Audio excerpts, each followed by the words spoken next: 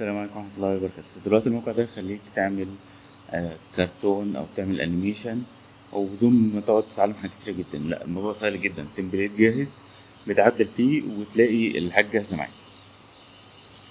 تمام، دي الفكرة، مجرد دراج اند دروب وتلاقي عملت العرض التقديمي في ثواني.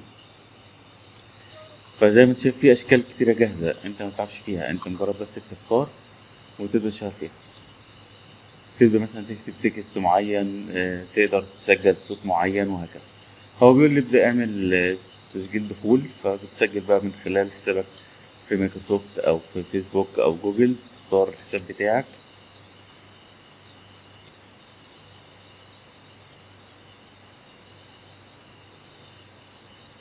فهو بيقول لي انت عايز تعمل حاجة بيرسونال نون بروفيت، تبدأ تشوف ايه الحاجة الوصف ليك.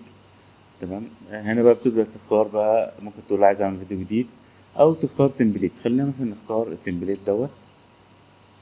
تمام، بيقول له edit let's go.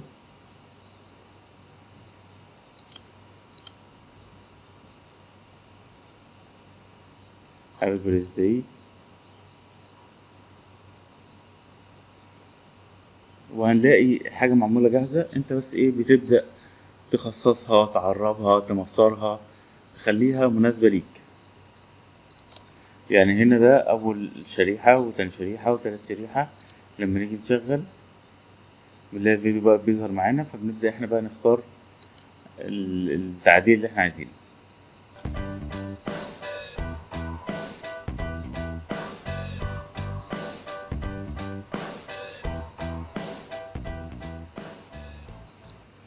ممكن نيجي هنا برضه ندوس هنا ونقول ايه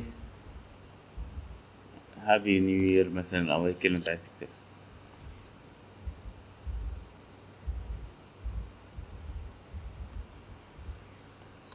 طيب لو في اي شكل من الاشكال موجودة تقدر تقف عليه وتعمل ريبليس ميديا وتحط صورة تانية بداله، اي صورة انت عايزها بقى، حاجة تكنولوجي مثلا.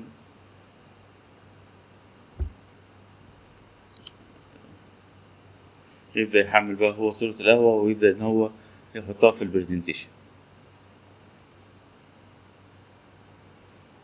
اهي تقدر بقى ايه تدخل بقى تقول له انا عايز اضيف لقطة جديدة، مشهد جديد.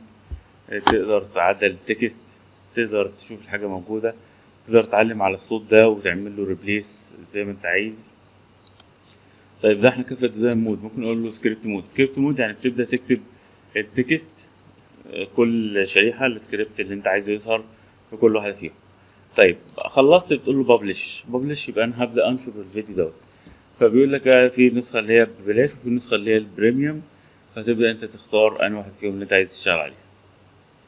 تمام، ده كده تقدر تعمل فيديوهات احترافية.